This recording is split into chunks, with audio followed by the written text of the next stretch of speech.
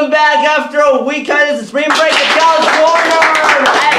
Season 1, Episode 5. We got free agency, all the stuff that happened throughout the week, and we will be covering all of the best I can. If I have not been able to cover every single detail, I'm sorry. I'm trying the best I can. Now let's go all over and all out. Starting off, we got the Broncos. I make a fat trade by gathering Russell Wilson and trading away first-round pick Shelby Harris. I'm no offense. I mean, they traded a lot to get Russell Wilson. Hey, you needed a quarterback. Hey, all right. They got one. Hey. Let Russ cook in Denver. He will. I mean, hey, who says they can't go to a Super Bowl? Well, I mean, hey, just make sure. I have a question for you. Who do you think won that trade? I like to say, yeesh, that's kind of a tough one. If the Broncos can go to the playoffs and almost go to the Super Bowl, then they might have actually won the trade. Well, they can pull up a Matthew Stafford type of deal and say, okay, Matthew Stafford got the trade and he actually went to the Super Bowl. Now, if the Broncos fail to make the playoffs again, then I'm just gonna say that the Seahawks definitely won the trade by just getting some good stuff. Now, let's move on to another quarterback. $200 million for 4 years for Aaron Rodgers and yeah, that is pretty big. That's pretty big too. That's huge. I mean, hey, we're going on 4 years, $200 million. Even though Devontae Adams is going to say, yes, I am gone, and okay, yeah, first and a second to Vegas. Hey, Raiders, let's see if you can make this receiver more happier than Antonio Brown. Don't want to bring up some memories, huh, Raider fans? Okay, now we'll move on to another quarterback, Mitchell Trubisky, to the Steelers. Oh. I mean, hey. How do you feel about that? I mean, this is a very weak quarterback class, so we'll just move straight on. You know what? I actually want to go to just Deshaun Watson. They said they needed an adult at quarterback. I'm concerned about that considering it's Cleveland. But, hey, you gave a 3 first-round picks for my Houston Texans, so, sure, I won't judge. Now let's move on to another statement. Let's go over to some other teams. Jacksonville Jaguars decided to go ahead and actually care about their quarterback. Bring in Brandon Sheriff, Forsyth Lucon, all that good stuff. I say Jaguars are actually caring about Trevor Lawrence for once. They actually care about producing a good quarterback in Jacksonville. Yeah, this is gonna be for the first time in a long time, eh, Jacksonville? Yeah. Let's move on. You know what? I have a lot more to say, but hey, Von Miller getting a 6-year deal. Well, it's actually a 4-year deal if you put in a lot because you got 4 years. I'm not going to get into that, but let's just move on to some others. Yeah, Tom, Jesus Christ 2.0 Brady is coming back. Why do I say Jesus Christ 2.0? Because Tom Brady's literally the second coming before Jesus Christ does his second coming. So, okay. Thank you, Brady, for going to make the NFL miserable and bow down to you. And every which way. Thank you very much, Tom. Now, we'll move on to another one as well. Another big news all around. Oh my God. I actually forgot what to say.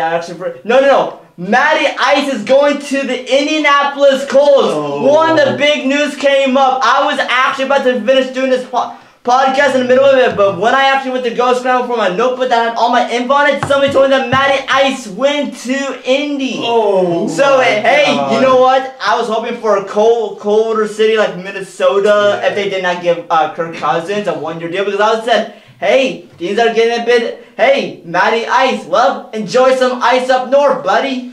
You know what? I mean, hey, well, so now the NFC South is now just looking a lot more strange with Matty Ice gone. I'm just gonna move that out of the way.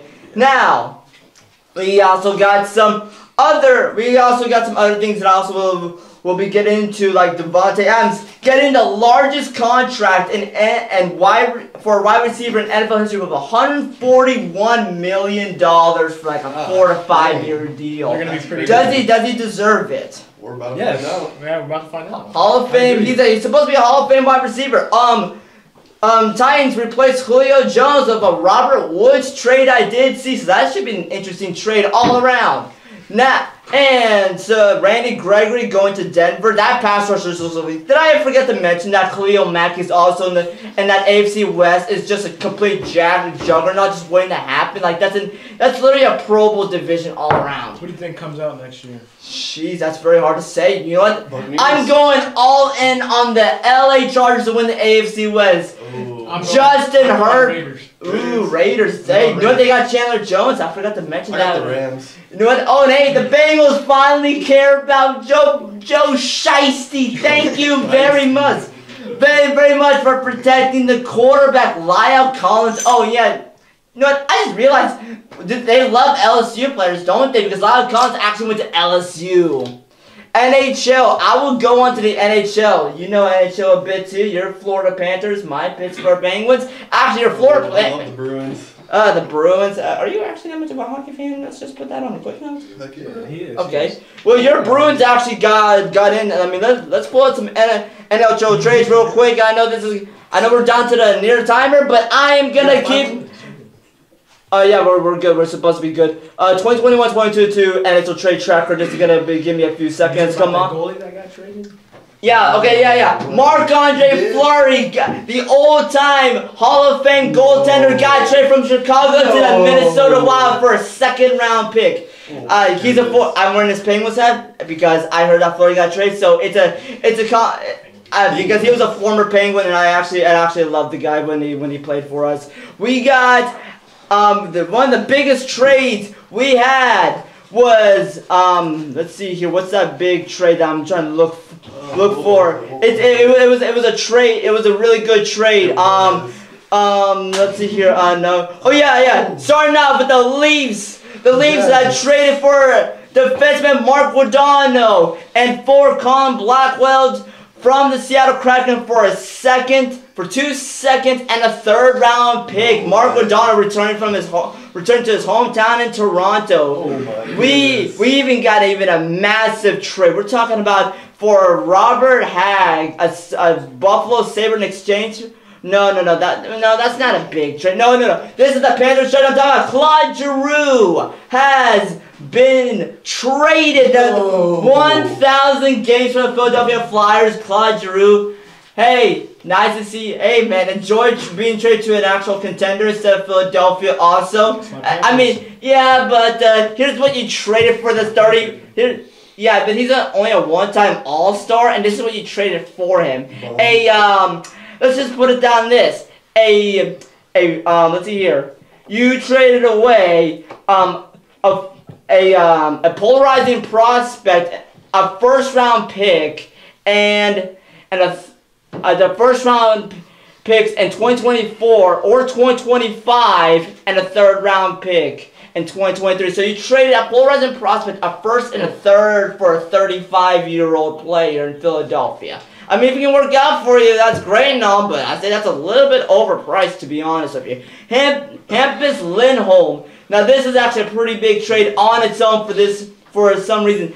For defenseman John Moore and Juho Vakinen and 3 NHL draft picks. Lindholm traded to the Bruins by the Anaheim Ducks. We got that this was a big trade on its own because Lindholm was also signed to an 8-year deal, $58 million. Let's talk about some baseball.